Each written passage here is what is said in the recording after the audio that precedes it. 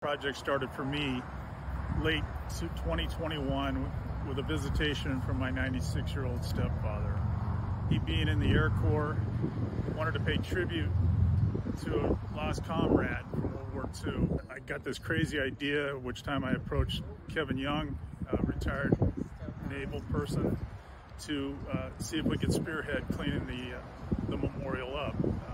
We put our minds together on that, presented it to the club, and went to work. It's been a great project.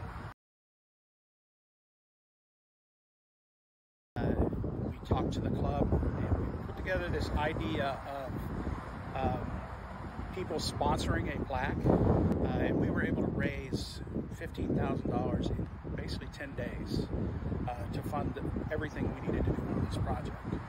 It was just absolutely amazing the way the club just embraced it.